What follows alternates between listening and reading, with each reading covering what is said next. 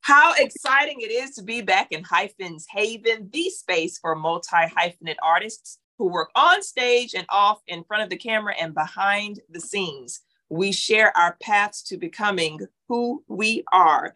The spotlight for today turns to an Atlanta-based artist who has worked in the entertainment industry for over 25 years. She's been featured in the Wall Street Journal. She's received filmmaking award from the AARP for her caregiving PSA, The Baton, that she wrote and directed.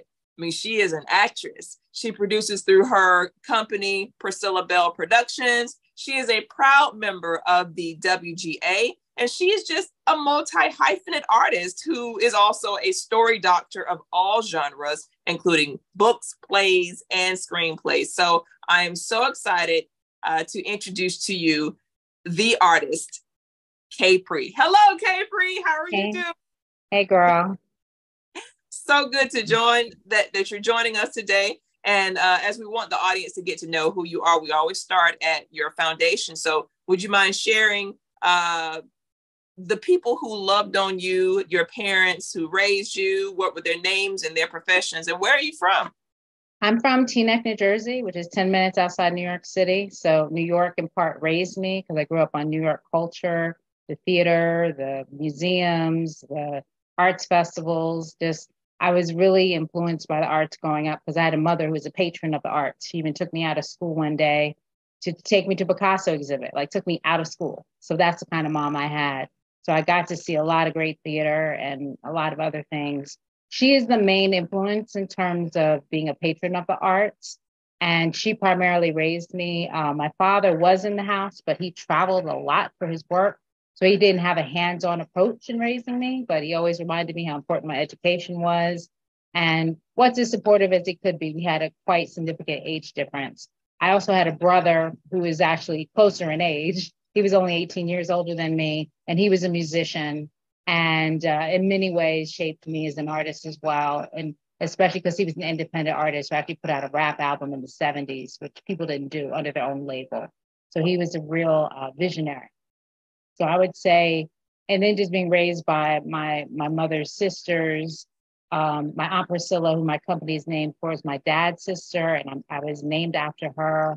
Our birthdays are 4 days apart. And she didn't get to dream as big as I did. She only worked as the help in somebody's house. So I thought it was appropriate to name my company after her because she always told me to keep on keeping on. And that's my motto. Awesome. So with these family members who loved on you, was there a particular childhood memory that you can recall that you'd like to share? I remember my mom taking me out of school to see the Picasso. That was very significant. I also remember she took me to see a play, and there was a guy on stage who was like the MC, and I kept talking back to him, almost not being a heckler, being just repeating everything he said. And then finally he said, "Do you want to come up on stage with me?" And I was like, "No way." And everyone laughed. And I always remember that. I also remember performing my first monologue in third grade at the Black History play. I played Mary McLeod Bethune, and I did that monologue in the assembly. And then I did it that night, and a lifelong love for Mary McLeod Bethune ever since, and love for history and all that kind of thing. And then I also played house in school with my friends in the neighborhood. And I would actually cast them and give them names and tell them the situation. But I also will never forget the day I wanted to play one of those games. And my next door neighbor, who's like my best friend in the world, who's also an only child, was like, "We're too old to do that." And it just devastated me. And that planted a real seed. And then the TV show Fame and the movie Flashdance were super influential in me being an artist as well, because I wanted to go to the Fame school. I mean, who didn't? Fame was that place. I mean, Mm-hmm. it influenced so many people. I know that I started looking into places like, how can I get into this type of place? There's nothing like here, but no, not in Southwest Georgia. Mm-hmm. I had to just stay where I was. So as you spoke about your elementary days and even your middle school days, we love to give shout outs to teachers. So is there a teacher from your middle or elementary school days that saw something in you and loved on you in a particular way that you'd like to recognize? Well, I always talk about my seventh grade creative writing teacher, Miss Morris, who's now Miss Morris George, and I'm still in touch with her. When I wrote my first play, she gave me an A, but she also wrote, "You have a good ear for dialogue," and that always has stuck with me. And even when I didn't even know I wanted to do writing as a career, I was just always taking creative writing, but it wasn't until I was in undergrad, where I was in a mandatory playwriting class, that I was like, I could do this too. And back then, there weren't like the multi-hyphen. Issa Rae wasn't, she was in diapers or something. So, there wasn't there that didn't you. I didn't even know Rocky was written by Sylvester Stallone. Like I didn't know about the multi-hyphenates that had been doing it all along. Since then, I've learned, of course. But yeah, that was a huge influence. And I have to shout out my mom one more time, because I wrote my first poem, Purple Come Alive, and she taped it to her desk at work. And she kept it for years. I still have it. The actual piece of paper that she had taped to her desk with all the tape remnants on it and everything. She was my biggest cheerleader. And even though she wasn't an artist herself, I can't say enough about parents who support their kids and their dreams, because she thought it was a phase. And when she realized it really wasn't, she supported me. She put me in an acting class in sixth grade, and I've been doing it ever since. Wow. So for your mom to recognize that there is something about my daughter, to put her in acting class, sixth grade, you're taking creative writing, seventh grade, you're writing a play. And as you think about how these seeds are being planted in you, and you take those seeds and go on to high school, did you see areas where they're starting to sprout, or opportunities that you can work more in that arts field in high school? No, all I thought was I want to be an actor. I didn't think about, I was taking creative writing and liking it, but I never thought of it as a career. It was just, but when I started to think about it, I was like, I've been doing this all along. And then I realized I've been writing these poems since my father passed when I was 16, which actually was the blueprint for what's my signature work today, my play and now TV pilot, Baby Girl. But that came out of my teenage poems when I was trying to understand what this death meant to me. This person who was close, not my dad and I weren't close, but he was the closest immediate family member to die. So it definitely affected me. And because I essentially watched the progression of his death during my childhood, because he had a stroke when I was in third grade. Wow. So to see your father transition when you're in high school, and to write as an outlet to help you understand what was happening with the circumstances. And you mentioned that it wasn't until your undergraduate years in college that you started to really delve more into writing. What college did you attend? I went to the Mecca, Howard University. Howard University. And what did you study? I studied theater. Study theater. Okay, so while at Howard University, was there that teacher, and you mentioned writing in undergrad, was that a particular teacher there that you want to shout out that helped you grow as an artist? Like you're an actor in training, and you're starting to write more. Like, who is that person that's helping to even nourish those talents? Well, I'll be honest with you, because I didn't want to sit in the box of being an acting major, I got a lot of backlash.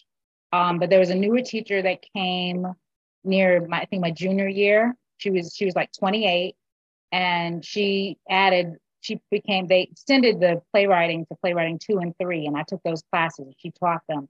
So she was very instrumental. And also Vera Katz, who's in her 80s, who is a legend and still going today. She always supported everything I did. But my advisor, unfortunately, did not. And I had some tough times with my acting curriculum and the way it was received, the way I was received as an actor, because people knew I directed, people knew I wrote, and they were like, well, you should change your major. And I was just like, no. So, but now they have a playwriting minor at the same school now. But you see how long it took.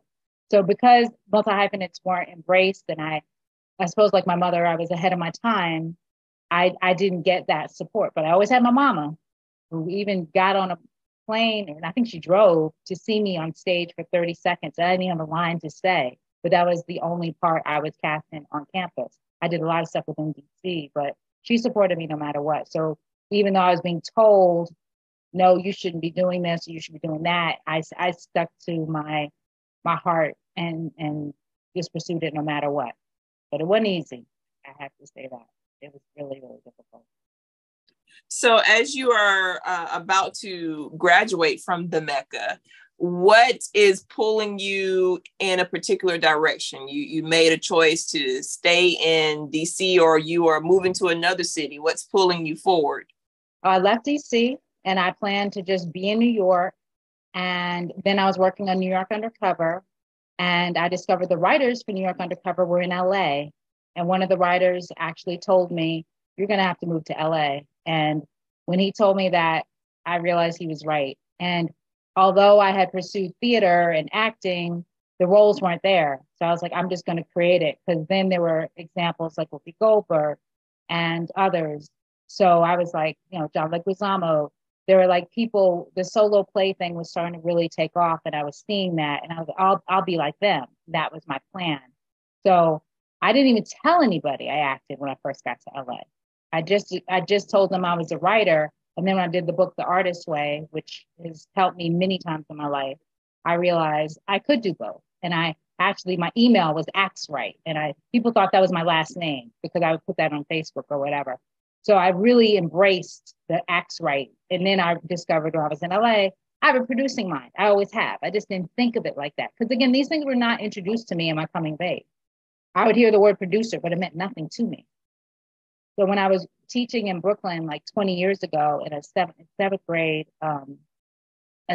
kid said he wanted to be a film producer, I kept bringing in stuff for him to inspire him. And because I was like, how does he know what a film producer is? He's in the quote unquote inner city in a quote unquote bad school.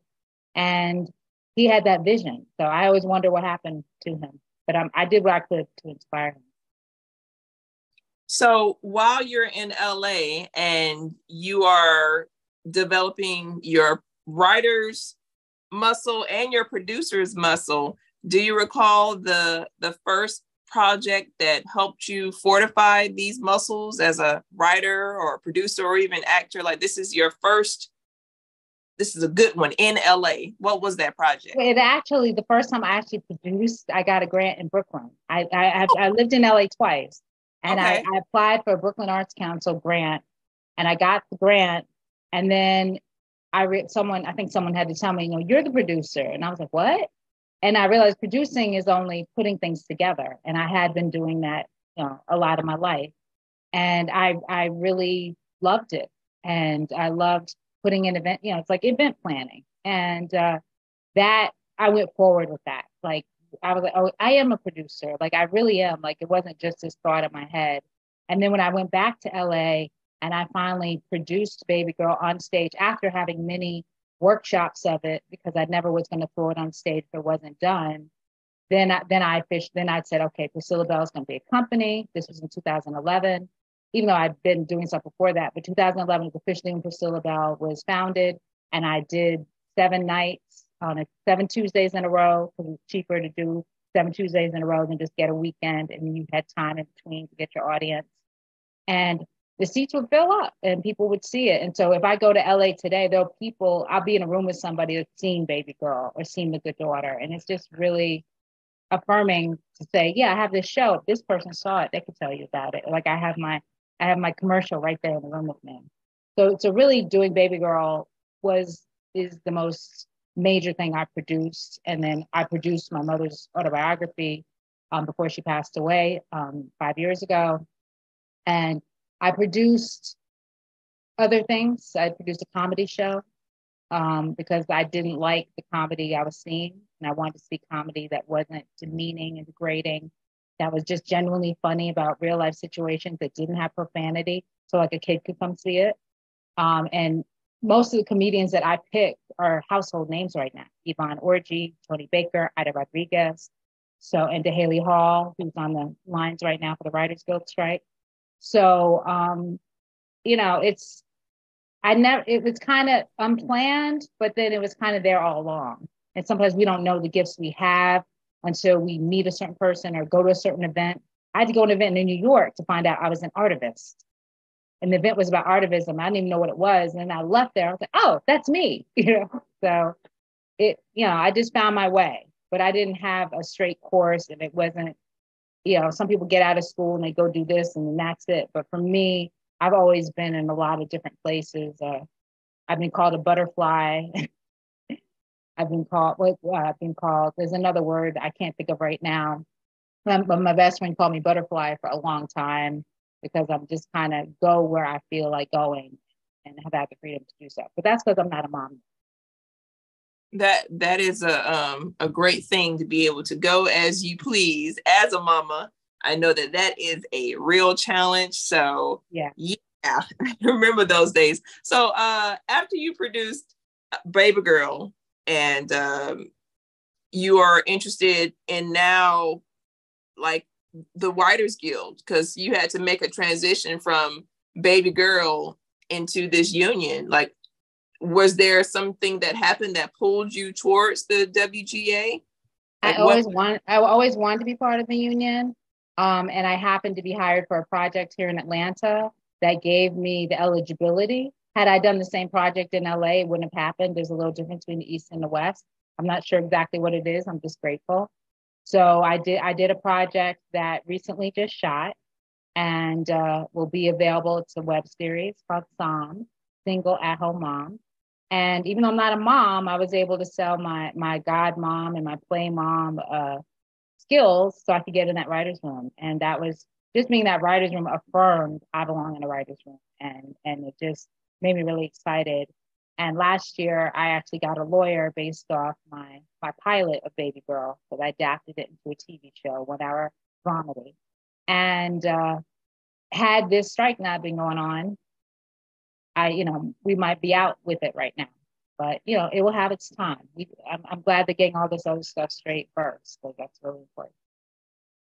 Could you share what's it like to be in that process of writing with other writers in a room, like for the web series? What's that like to have an idea, and how are ideas bounced off of each other to write a script? What is that process like?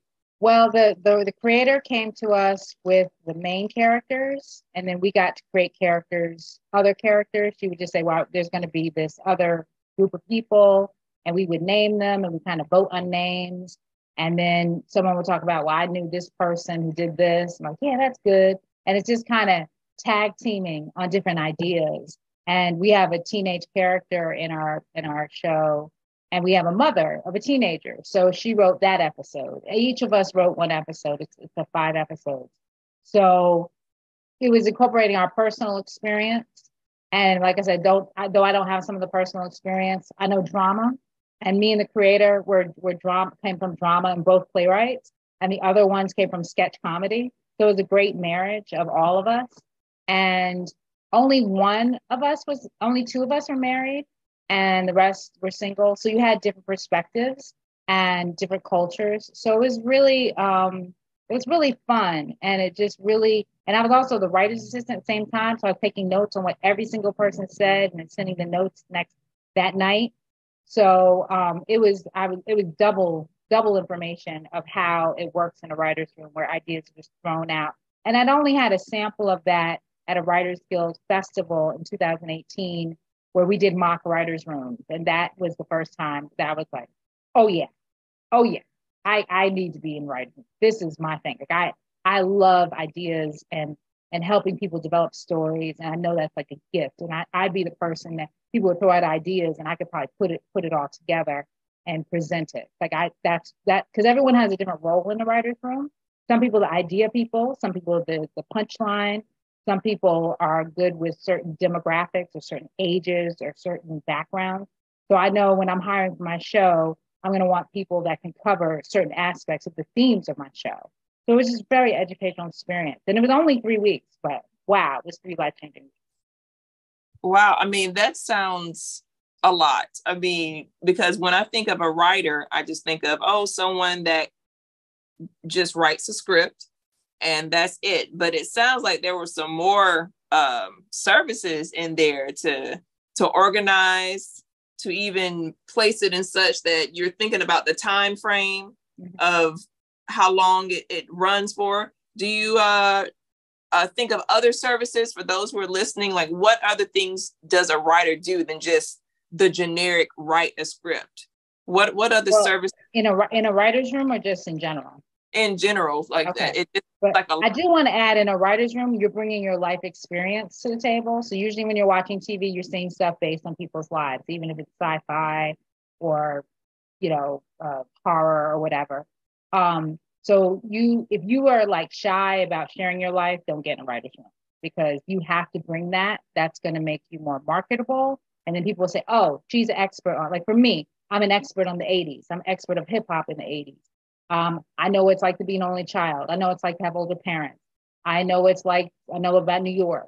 So these are things because I grew up in these areas, and I know about the suburbs because I grew up in the suburbs in New York. So you're bringing your own thing to the table. But being a writer, there's so much involved. The main thing is discipline, because a script don't write itself. And AI is not going to take over. There's a lot of talk about that right now. But you have to mine your life to create fiction or nonfiction, and you mine your experiences. And then you have to figure out what's going to work for you in terms of, do you write at night? Do you write in the daytime? Are you going to write 5 hours a week? Are you going to write on the weekends? Are you going to wake up earlier? Like, are you going to, when I was in New York, I was writing on the subway.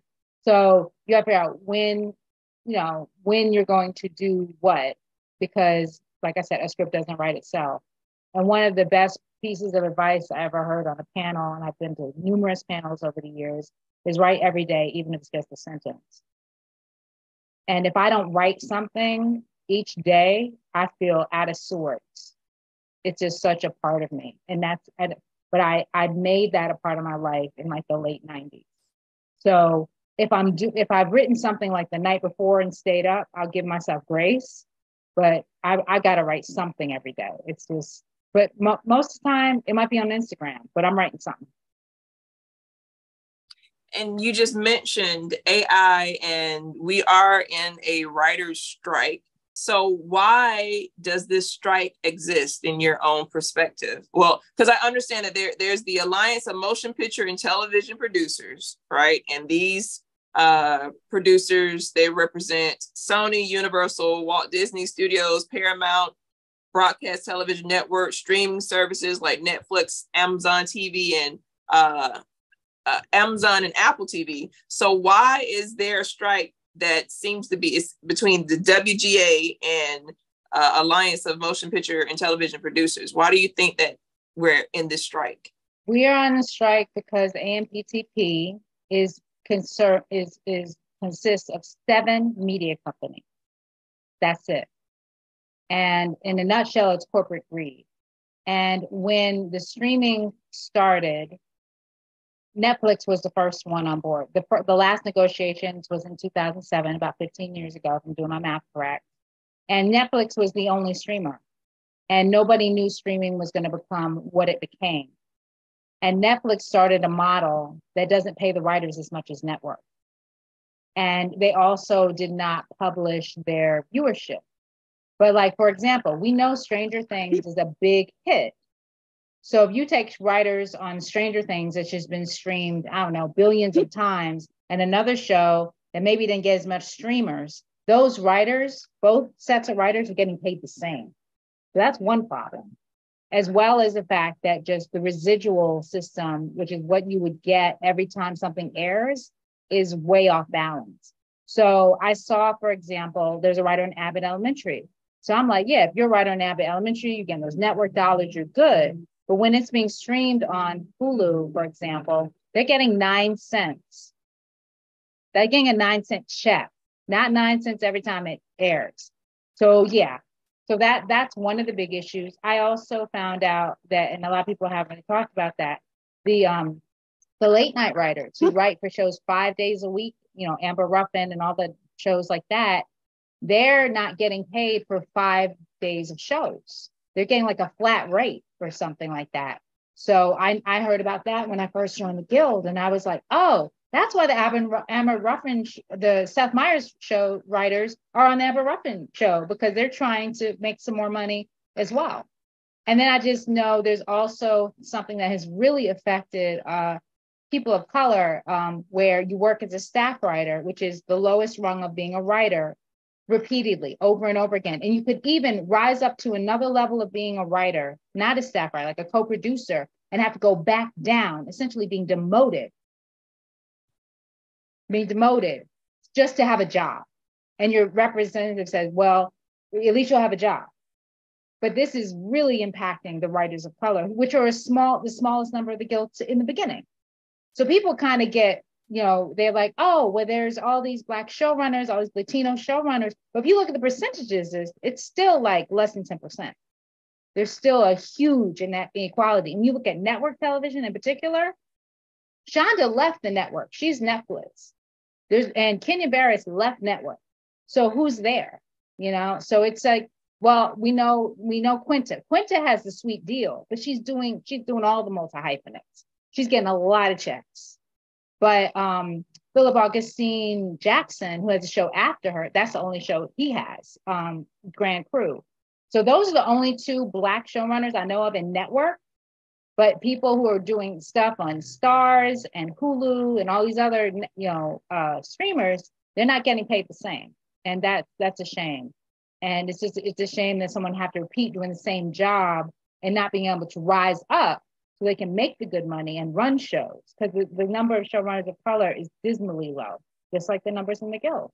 And this is what keeps it going like that, where now they're keeping writers from actually producing their episode and being on set to really execute their vision. There's a fight about that right now. So it's a lot of, that's just some of it. The AI thing is a whole nother discussion. I'm not an expert, but I did post today about how they're basically essentially trying to hire one writer per show and have AI do the rest. And that's disturbing as hell. So this came from a real article. Writer per show? Yeah. That would take the flavor out of the show. It would eliminate the writer's room. And they've already created these mini writer's rooms, which, like, for example, with Swarm, Janine Neighbors, who is one of the writers of that, who came from the show Atlanta, she finished up that show writing by herself, which is the most miniest writing room you can think of. So that's insanity. So you see these shows, and also you notice in streaming, there's like 8 to 10 episodes, and network is like 22. So when you had 22 episodes, you could like do that and then maybe work another show if you wanted to. But now the way it's set up, writers have to go from show to show to show to show just to pay their bills. Because you do 8 episodes, that's maybe 10, 12 weeks, and you're done. Then the rest of the year, what are you doing? And there's no guarantee you'll get another job. And there might be 10 to 60 months before you get another job. So it's a lot. I'm just giving you a little bit of piece, but anyone who wants to know more, you can go to WGA contract 2023.org. And that's the Writers Guild website about the strike, and get all the updates. But we're really optimistic because last week, something that never happened in history happened, where the Writers Guild, the Directors Guild, the Teamsters, which is the locations, they all got under one roof in New York and in LA and pledged solidarity. And the DGA talks are starting now. That's the Directors Guild. And the SAG talks, Screen Actor Guild, the actors, that's about to start, right? So all of these talks are about to happen. And when I was at a Writers Guild meeting here in Atlanta last week, they said they're probably holding out to see how the others are going to fare before they, make any agreements. But it really boils down to corporate greed. And when you see who runs these studios, they're all white men. That's just, that's what it is. And there is some white superiority in work at Hollywood that people don't talk about. But a lot of shows have been knocked off the air, like Gordita Chronicles, which was an HBO last summer, not even 2 months, it yanked off the air. It was totally shot. There was a Latina Batgirl movie, totally shelved, totally made, $90 million, tax write-off. Now they're canceling overall deals, which are the big deals they give writers to develop mini shows. They just canceled those a couple of days ago, including David Simon, who created The Wire and has been writing for 25 years. So there's just this it's like writers are disposable kind of mentality. And so we're not going to pay them. And we're not taking it anymore. And they have a bigger fight than they thought, because they're really underestimating how this has affected people. And I think as the viewers get involved and understand it more, so that's what I'm trying to tell people who aren't in the industry, how important it is to let Netflix know. You don't, I mean, yeah, sure, cancel Netflix, but let them know the reason. Or write them a letter, email them, tweet them. Because if they hear from the consumers, that is going to mean something. If you shut down Netflix, that's the only streaming. Streaming is the only business they have. Paramount has Paramount Pictures, Disney has Hulu, and the amusement parks. But if you shut down Netflix, streaming is the only thing they have. And because they set the standard, they're kind of like the target right now, but rightfully so. Ted Sarandos is like he doesn't have a conscience. And some of the quotes he's been saying lately are just, I don't even understand it. I don't even understand. Wow. Wow. I just, I'm taking in everything that you're saying. I learned so much. That is great. Thank you for sharing all of that. Let me ask you, is it worth it to be in the WGA? Like, how is it worth it for your? I haven't gotten to the part where the healthcare and all that will kick in, but everyone I know who's in the guild, you know, you have good healthcare. You know, you have somebody fighting for your rights, essentially, because if we were all non-union writers, then when you're non-union, you get paid once and that's it. But if you have a show like in the Shonda Rhimes universe or Ryan Murphy universe, or, you know, somebody like that, where the shows are going to go on, Law and Order, Dick Wolf. If just imagine you write a Law and Order show and you see how those, you know, how you've seen one Law and Order show, you've seen it a million times rerun. Every time that reruns, the writer, the director, all those people get paid. If you're non-union, you get paid once, and that's it. My first acting job on TV, I got $300. That thing aired 7 times or more. I would get calls even years after. So that really made me aware of how non-union works. So people call me, oh, I saw you on TV, but I only got paid $300, you know? And so that's why there's freedom in doing non-union because you can do anything. But when you're looking at the bigger picture and you're talking about your pension and what's going to take care of you when you're older, it's important to have those benefits and be able to take care of your family and take care of yourself. And right now, the way it's set up, it's been called a gig economy, because if you had a writing job, you know, 10 years ago, you were set. You didn't have to worry about, you could do one show, like I said, and live your life the rest of the time. But it's not like that. You're going from show to show to show, if there's a show to go to. Because you know there's so many shows out there, and there's but so many writers. So, you know, it's really complicated, but it really boils down to corporate greed. In a nutshell, it's corporate greed. It's corporate America. I have to say this. Hollywood is corporate America. Do not be fooled. I was told that when I first came to LA. I didn't understand what the woman was saying. She was a veteran in the industry, still is. And I actually saw her when I was in LA in March. And I said, I remember you told me this, and now I understand. So everything that's happening here is happening in corporations.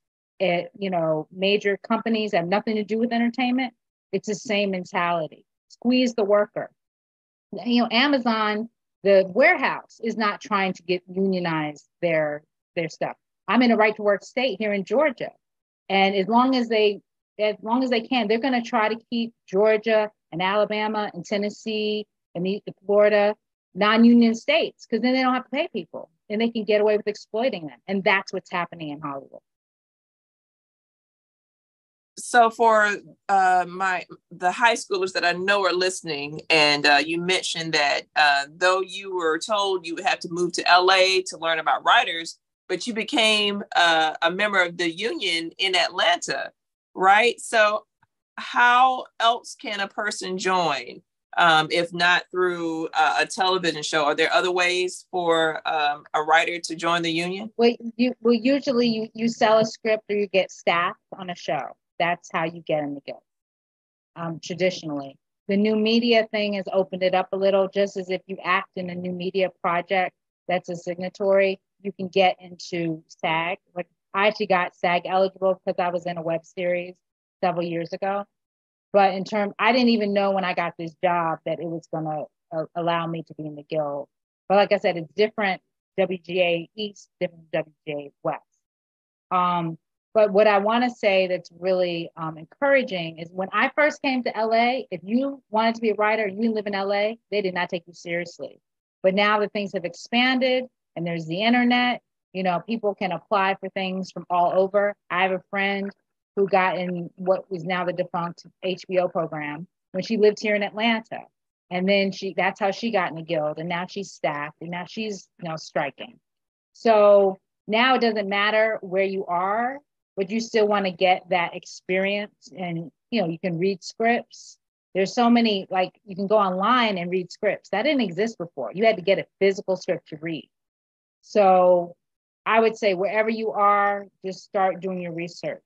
Go on YouTube, read books, read scripts, watch stuff on TV and really study how is the script done, like make notes, what happened in this scene, what happened in that scene. Find your favorite script and study it backwards and forwards. And if you're led to, go to school, but if not, you can take some community classes. There's always classes to take. A lot of them are online. So when you do go to LA or get the opportunity to come to LA for a meeting, you're fully prepared. Now, living in LA does allow you a lot more networking experiences than probably anywhere else. So for networking, LA is number one, but you can, you know, but they have things in New York, they have things in other places. You know, there's a lot of filmmaking in Chicago, in Louisiana, in North Carolina. You don't have to be like limited to New York or LA. Like it's everywhere, even in like Oregon, like places I never thought, even in Kentucky, like Texas, like it's like, you don't have to be in one place geographically, but if you're going to go to LA, you really got to have a plan because it's really expensive to live there. And that's another reason that these writers have been really affected because the housing rates have gone up significantly. And even after they pay their dues and their agents and their managers, then they have the living expenses, and, you know, and then they have taking care of their families, taking care of themselves. So they're not left with much left. Like it doesn't end up being a living wage, but it once was. And you mentioned a number of places where a person can be and doesn't have to necessarily be in the New York and the LA. And I also have to give a shout out to the place that we met, which is Indianapolis, Indiana, Bloomington. Mm-hmm.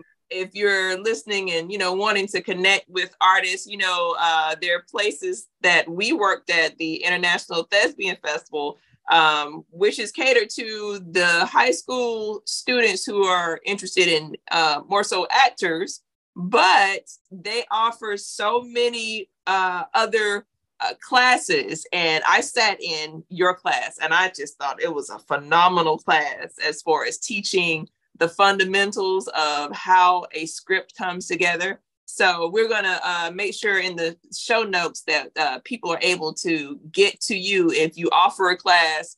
But sure. I highly recommend your class for writing. It was great writing class. And we're going to transition to the segment that allows us to get to know you as an individual outside of work. I'm just going to a few questions. Some of them are rapid response and some may take a little time to answer, but nevertheless, it's a way for us to get to know you as an individual. You ready for some questions? I'm ready. All right. Cats or dogs? Dogs. I'm allergic to cats. Okay. Window or aisle seat? I like windows. I like to look out and see everything. Okay. What book would you give as a gift?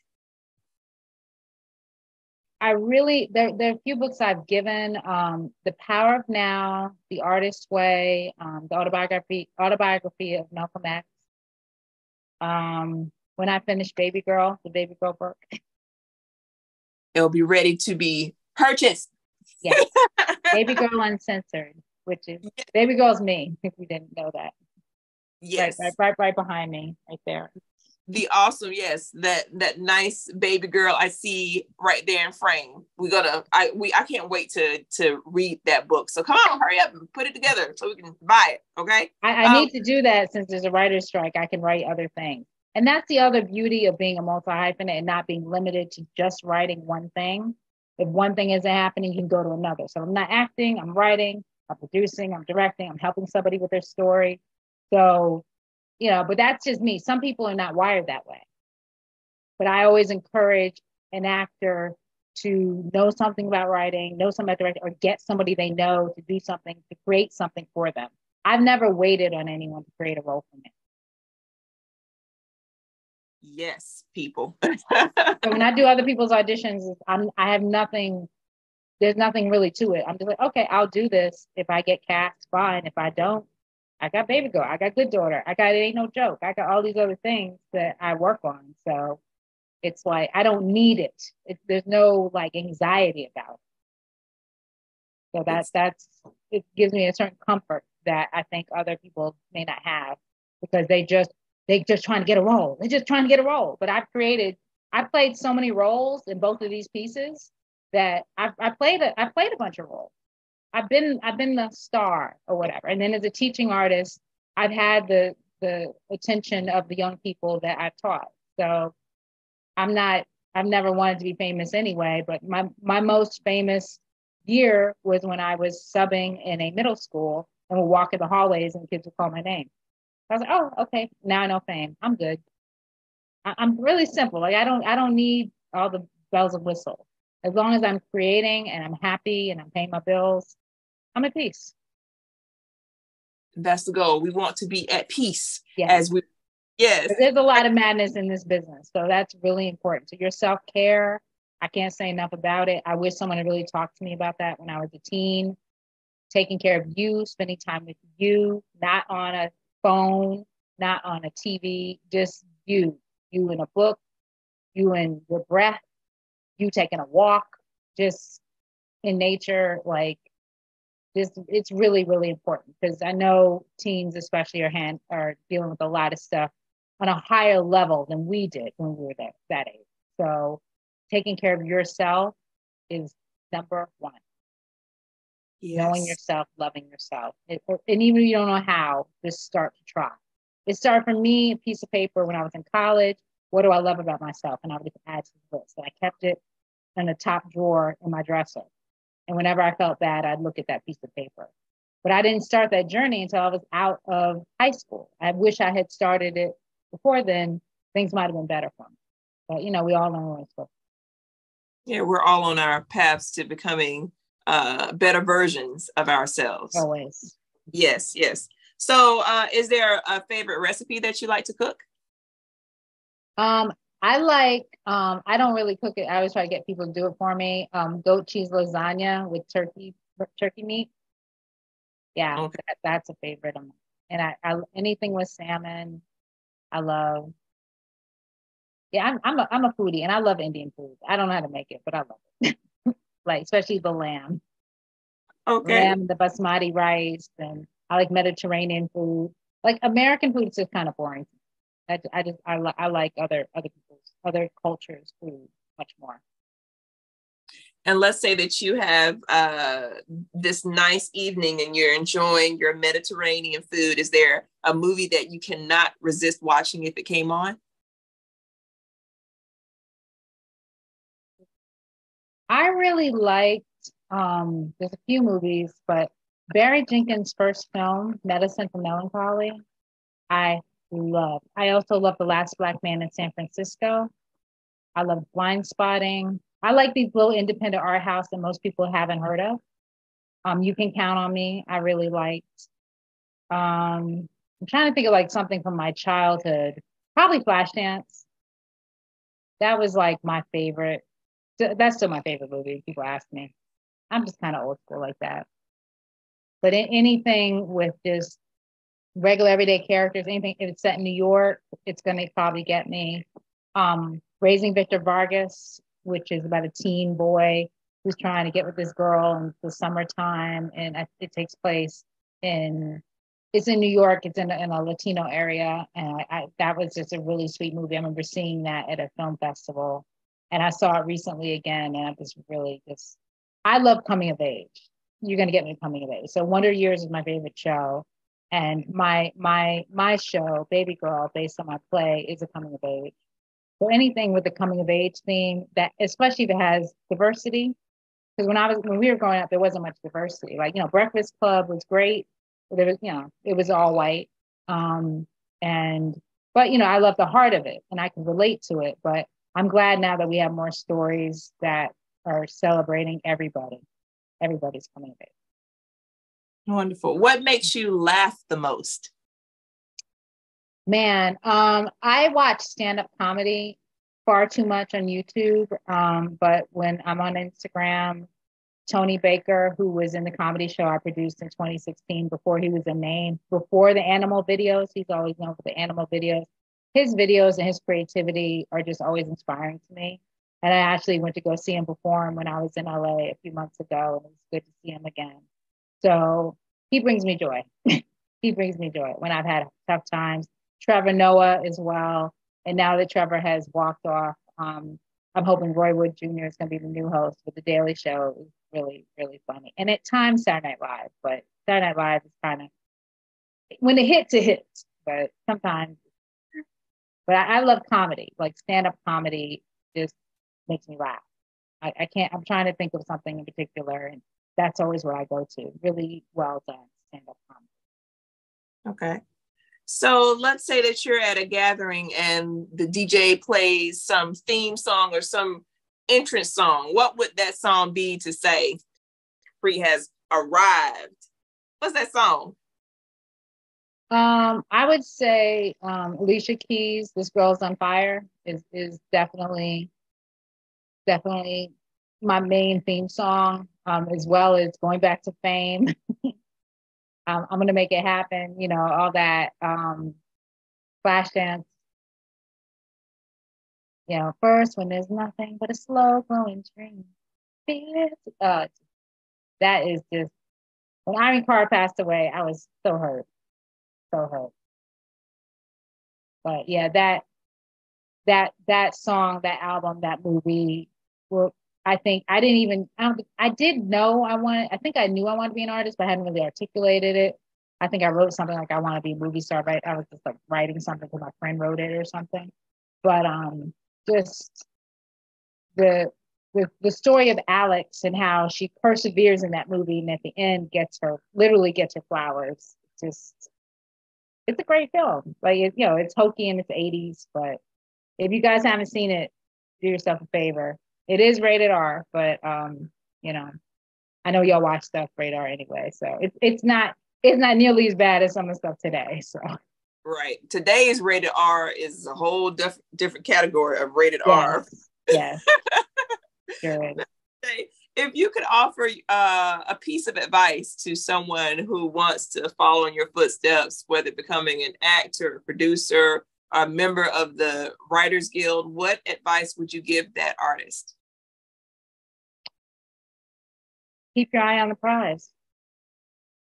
Do not let anything deter you from what you believe that you are meant to do on this planet. And I really am a believer in being an artist to make the world a better place, to uplift people, to enlighten. So make sure your heart is in the right place. I don't think being an artist or saying, "Oh, I want to be an actor, I want to be a writer," for the notoriety. I don't think that's putting it in the right place. I think you should be doing it for a purpose.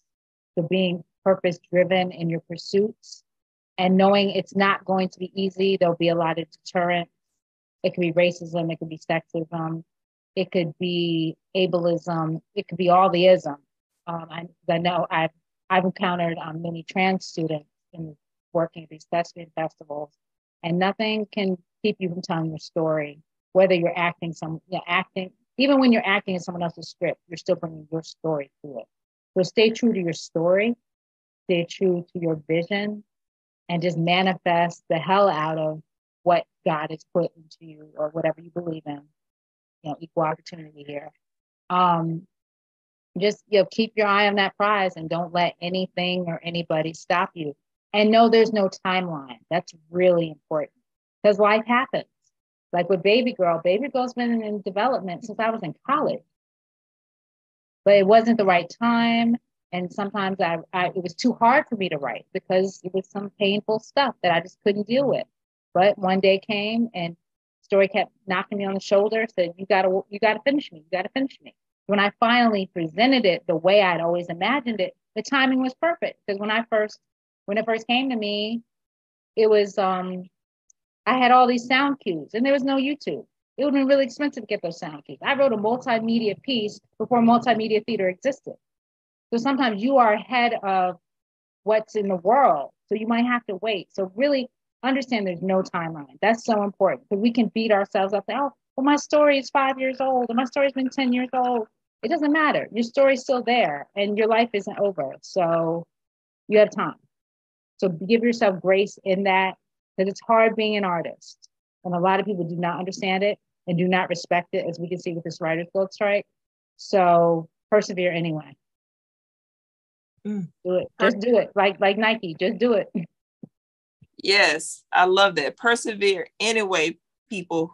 And some final thoughts. What projects are you looking forward to? It's coming up. Like these are some exciting things that are happening, even though that there is a strike and you're a member of WGA, but is there something that you're looking forward to working on or creating? Well, when Baby Girl the pilot is on the air, that's always been something I've been looking forward to. I'm also going to do a podcast and limited series on Baby Girl's sequel, The Good Daughter, which is behind me. And that is my caregiving journey with my mother. And that's a story that has touched a lot of people as a play. So I want to spread that message. And anything I tell is bigger than me. When I see the impact it makes in my audience, it inspires me. And I'm also planning to have both Baby Girl and Good Daughter staged on both coasts, but I will not be acting in them. And to get some name attachments to spread the story even further. And then I also have a caregiver book for the present day generation as well as my generation, because I found that a lot of the caregiver books weren't speaking to me directly, and they weren't speaking to my friends, and I became the first caregiver of all my friends. So that is definitely something I'm looking forward to. And then I have the Hip Hop Love Story right in time for hip hop's 50th anniversary, a feature, because Brown Sugar was one story, but I have another one. So that I'm really, really looking forward to. I had a reading last year that got good reception, and I just got to do my rewrite. Yes, a list of projects that are coming up for you, and I can't wait to see them all. I'm going to be there. My final two questions before we have to end this show. Would you like to give some shout outs to some supportive individuals or those who have helped you along the way? You have to recognize them. Well, I've already spoke a lot, and I didn't say her name, Dorothy, my mother. I will always shout her out. My father, in his own way, Chester. My brother, Lee, who sparked the artist in me. And my Aunt Catherine, who I didn't mention, is my other namesake, my mother's sister, who was the only artist I knew of in my family growing up. She started painting at the age of 50. I still have some of her art to this day, including the teddy bear she made me as a baby. So they are definitely my immediate family. My teachers, Miss Morris George, who was my 7th grade creative writing teacher, Miss Barron, who's a creative writing teacher. I hope she's still around. I was able to give her flowers in person a couple of years ago. And in college, Kelsey Colley, who was my playwriting professor, who said, yeah, you can tell your story. And Vera Katz, who supported me no matter what I did. And then I just have lots and lots of friends that are like family. There's too many to name, but I'll highlight the 2 Chris's at Ivory. They all know who they are. They've been really, a lot of my Howard family, a lot of my New York family, LA family, my friend Tanae in Houston, my longtime friend, my childhood friend, Renisha from Kaya, California, and my my oldest friend next to her, Candy, who, even though she moved when we were in high school, we stayed in touch. And this is before all the technology. And she's in Florida. And I've always been very grateful for her support of me. And I have many friends from the different places I've lived and worked. And I'm grateful to everybody. And I must also shout out Mama D, who's like a mother to me in North Carolina when I was a teaching artist there. She's inspirational to me because she was working in the jail. So when she saw the kids coming in young, she decided to go to school and become a teacher and make an impact, which she has done.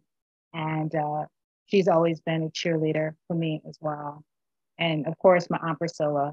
And then my mother had two friends that were very supportive of me. One who just passed away, Muriel, and Melva, who passed away during COVID.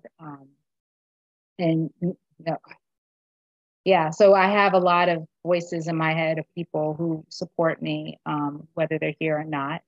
So whether they're ancestral or their phone call or email or text away, I'm very grateful for those people, very much so. And last question, how can people follow you, connect with you on social media? I mean, you have, like I said, her script writing class is it. I enjoyed myself. So how can people, follow you and reach out to you? Well, the main way is Instagram. So I consider myself a prism with many sides. So it's K Prism, Kay Prism. And my website's kaypri.com. I'm not on Twitter because I was raised by activists. So, but it would be K Prism on Twitter. So it's not active, but it's on there. I'm liking some of the strike stuff, but other than that, not really. My email is bookbabygirl@gmail.com if you're interested in some consultant or have a question. And I'm also started a series of seminars that's I'm going to be doing I did my first one actually this weekend on line producing with my best friend, which is the person that handles all the money and budgeting in film, because it's a place where there's not any inclusiveness. It's mostly white males. So everybody needs to have a shot at that job. But I'm going to be doing, I've been teaching the playwriting to screenwriting, and but I was thinking maybe I should do like an intro to screenwriting, or even the adaptation thing, because adapting one literary genre to another, I've been doing it for so long that I want to pass on some of the tricks that I've come up with. So yeah, just about everything. I mean, I do acting coaching as well, but I just haven't formally hung a shingle. But pretty much anything with performing and writing, and if someone's doing a book, if someone's doing a press release, if someone's doing a biography, like bio, like anything with writing and words is my specialty. So I enjoy helping people tell their stories, especially if they're not sure how to go about. They can just tell me some things, and I'm like, oh, you should do this, this, this. And they're like, oh, so I'm online. I'm a prism. I heard a quote, I think that goes with you, that says, to do what others find difficult is talent. And to do what talent finds difficult is genius. And like I said, when I met her and getting to know her, she really is on a genius level. She is a multi-hyphenate. And I encourage everyone listening to please connect with her on social media. And when she posts that, hey, I'm doing this class, get in. Because I learned some things, and I thought myself, like, I know a little something. I said it like, oh, okay, that's good. She out here teaching. So please connect with her. But we've come to the end of today's Spotlight. If this podcast has helped you, please share. Be sure to like, follow, and subscribe to Dream of Drea across all social media platforms. I am Drea of Dream of Drea, a production company specializing in driving your ideas from pages to stages and from your dreams to screens. Remember, wherever you are right now is the perfect time to act on your dreams. Again, thank you to Kaypri. I'm thinking about the drink because I'm thirsty. But thank you for joining us, and we look forward to connecting next time. See you later, everybody. Take care. Thank you.